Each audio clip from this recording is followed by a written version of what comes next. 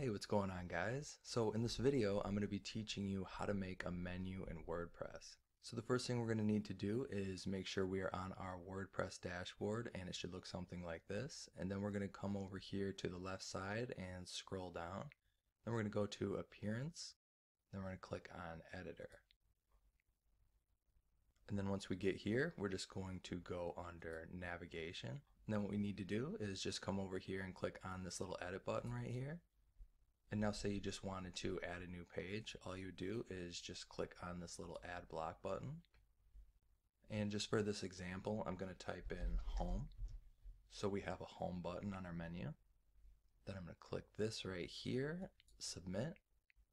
And then if I go and I click this button, it allows me to put a link in.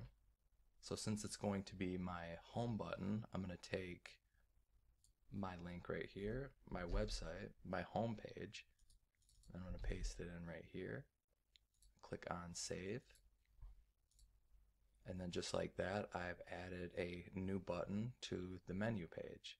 And if you want to switch these around, like maybe you want to see this one over here, all you do is you just click these little arrows right there.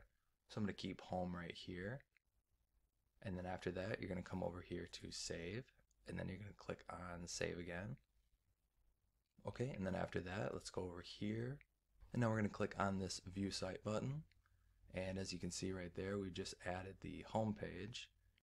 And the whole thing is pretty much that simple. And I just went back and added a couple of new options to the menu just to give you an idea of what it could look like. So I hope you guys enjoyed this video. Don't forget to check out all my other videos on my channel. I got a ton of videos that are super helpful. I also have older menu videos too that you guys can check out if maybe you have an older website and you found that the steps in this video aren't working for that.